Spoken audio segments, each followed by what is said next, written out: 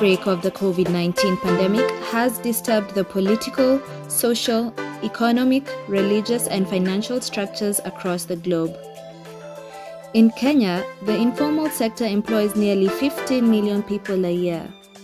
Domestic workers account for at least 2 million of these individuals, yet very few have benefits or safety regulations. Sai hakuna jobs kitu ya kwanza, and mali unapata job, unapata mdosi hataki kuassociate na wewe sana. So most of the employers wanakutupia nguo kwa dirisha, wengine mpaka do wanakutupia kwa dirisha, and hakuna negotiation kitu ya kwanza, because sa ile mtu anakutupia nguo anakulipa vile anakutaka. Juu anajua sasa uko in need of money, na pia life ni hard sasa time ya coronavirus.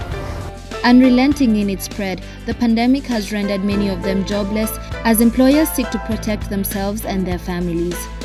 If you are boarding in a house as a domestic worker, you are being isolated due to this COVID-19.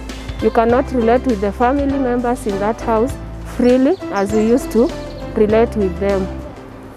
During this COVID season, we know that it is so challenging for our domestic workers to get jobs, because personally as a placement officer, I can count the number of placements I've done since COVID started, because everybody is shying out from bringing in somebody into their homes. While the COVID-19 infection numbers continue to rise, it is evident that women will suffer the most in vulnerable segments such as domestic cleaning. Kutoka corona itangazwe, hata landlord anakuja anatuambia kwa nyumba, kwa nini amulipi nyumba? Hatuna pesa. Hapa ndio tunapatanga kitu yetu ya siku. Tukipata 500, tukipata 1000, hapa ndio tunasomeshia watoto wetu. These workers are facing many unforeseen challenges that continue to plague their very existence.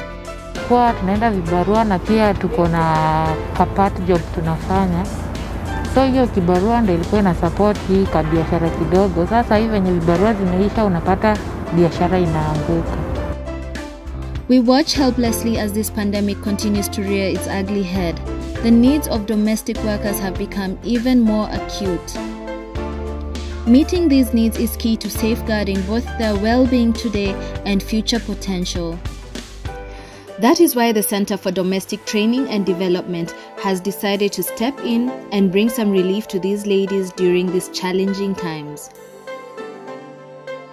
So what we are doing as an organization to give them support that they need, we started by forming our WhatsApp group, which we do a daily checkup on them.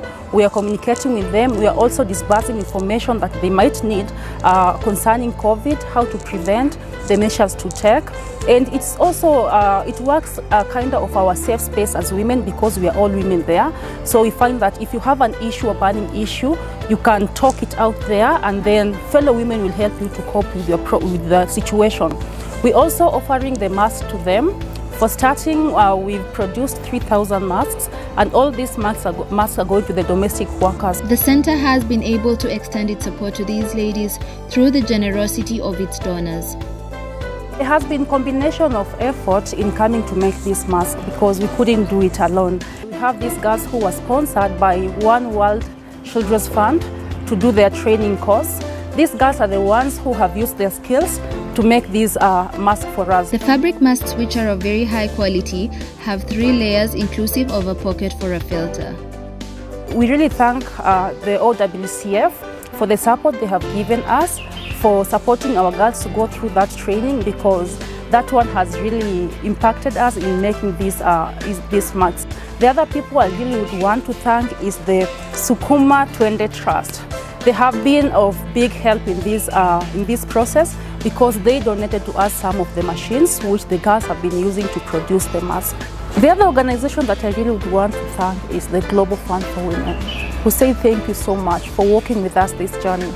The Domestic Workers Transformation Program has been in existence because of you.